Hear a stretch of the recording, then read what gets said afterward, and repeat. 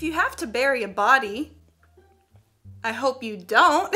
I hope that's not what you're doing this weekend. Dig twice as deep and then bury a large dog halfway above it. Who is thinking of these things? Like, who has had this problem enough times where they had to come up with this solution? That's what I want to know. This dude is gonna be the next, like, Zodiac killer, I swear. He's just telling people, oh yeah, you just gotta dig twice as deep and put a dog above it. No one suspects a thing. And they're like, how do you know that? And he's like, I don't know, I just looked it up. Or, you're my next victim. Yeah, you might not want to be friends with this guy. Seriously, if someone gives you like a little bit too much advice with a lot of detail when it comes to, you know, covering up crimes, especially murder, don't talk to them anymore because they might use those on you. But what's up, guys? Today we are looking at some messed up life hacks that actually make sense. But before we get started, don't forget to subscribe and follow me on Instagram and check out channel memberships. Links are all down below. And give this video a like and a share. And comment below your favorite kind of sushi. I have sushi on my desktop background, so that's what made me think of it. I love me some salmon. Back to the point, yeah, let's do it. If you have a flat tire, take a picture of it. Next time you want to bail on an event or just skip work, send the picture to the person you're bailing on and enjoy your free time. Well, I don't know about that. I mean, yeah, of course, if you get a flat tire, that's a good excuse for not going somewhere. But you can't use the same picture, especially if you're kind of flaky. Like if you always want to bail on plans last minute, you can't send them the same picture every other day. They're gonna catch on, unless they're kind of stupid. But dang, my boss wouldn't fall for that. He'd be like, girl, I don't care if you gotta walk or push your car, you're coming to work today. And that is why I quit. Craigslist. I am so scared of Craigslist. I went on there once looking for roommates and I'm never going back. When buying something on Craigslist, send a bunch of insultingly low offers from burner emails, then send a reasonable offer from your real address. They'll usually accept it. Oh, that is such a good idea. I've actually heard this can work like the opposite. Like if someone's trying to buy something from you, you give them this super high price and then they'll negotiate down, obviously. But since you went so high, you'll actually get the price you originally wanted. You know what I mean? I don't know if that makes sense. You know what? Just listen to this guy. Don't call into work sick. Call in saying that you have family problems. That's the end of the discussion. That is so true.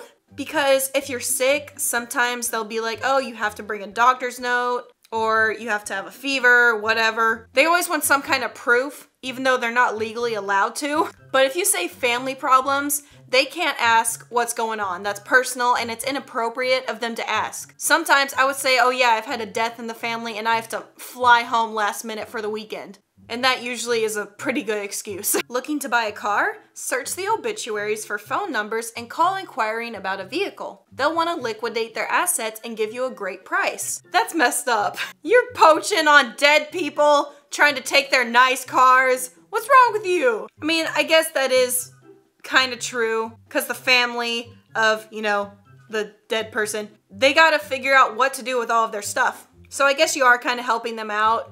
You know, you're paying for it, giving them the money, so I don't know, go ahead. Spill some of your drink on the seat in front of you at the cinema to prevent anyone from sitting there. Yes! Oh, I gotta use that when theaters actually open back up. AMC, I'm talking to you. Yeah, cause then your drink, it's all sticky and it's gross. Ain't nobody gonna wanna sit there. But they do have cameras, and I bet they'll see me do it like every week. And they'll be like, hey, she's the drink girl, get her out of here. Lots of noisy children playing in your street? Run them over, I'm kidding. I'm kidding. I'm totally kidding. It's a joke, stay with me. Put up posters around your neighborhood warning parents that there is a known predator living in your area. The parents will lock their children inside and you can enjoy some peace and quiet. Dude, I gotta do that. I'm not going to, but I really want to. Just scare everybody. Wow. That is such a life hack. But then people will think I'm the predator because I'm the one putting up the signs. I'm not a predator, okay? Baby on board. Buy a baby on board sign regardless of your parenthood status. If you happen to be in a nasty crash, paramedics and firemen will save you first. Oh my gosh, I'm gonna do that. Legit, I'm gonna do that. And also, besides that, if you're driving, then people won't, you know, tailgate you. Like if you're on the freeway and someone's behind you and they're going faster and they can't get around you. They'll get like really close to your car and it's annoying. That's when you gotta brake check them.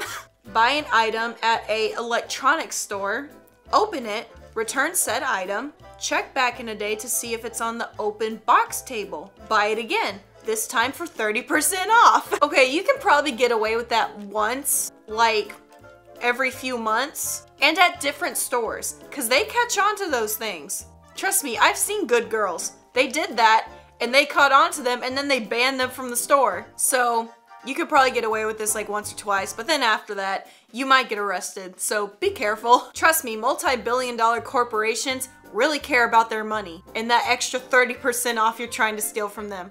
Next time someone gives you / you find one of those fake dollar bills with a Bible verse on them, those exist? Put it in the collection plate at church. Be like, heh, joke's on you. What does that say? Don't be fooled. There is something you can have more valuable than money. No, there's not. I hate when people say money can't buy happiness. Yes, it can. At least temporarily. Unless you're like Bill Gates and then money is just, you know, toilet paper. Cause money can pay your rent, it can buy food and clothes, and that definitely makes me happy. But it can't buy love or friendship, at least legitimate love and friendship. But it can buy happiness for a little bit at least. Try to tell a few lies, but do it really poorly. Confess to being a terrible liar. Do this periodically for things that don't matter. Actual lies go undetected. Really? Yes! What is going on with Jim here?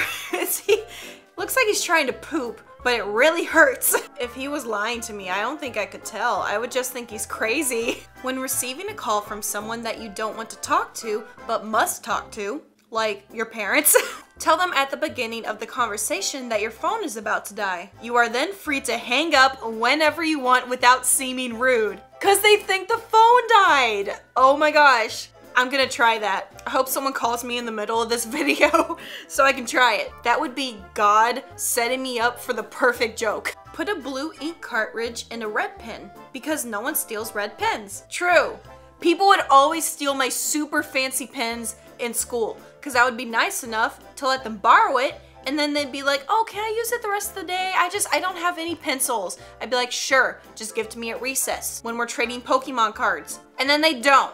They'd be like, oh, dang it, I lost it. I'm sorry. It's just a pen though. And then they keep doing it. And then my mom is wasting like $5 every week buying me new pens. Take a peek at people's feet when they're talking to you. If their feet are pointed away from you, the person you're talking to wants the conversation to end. And they hate you and they don't care about the conversation. I think that's kind of true. I've heard that before. If someone's feet are pointed at you, then they're really interested in what you're saying or they really like you. But if they're pointed away, then they're getting ready to run. Ew, look at her nasty sandal heels. Gross. How to remove permanent marker from everything. Ooh, this is actually a good life hack. So from clothes, hand sanitizer, walls, toothpaste or hairspray.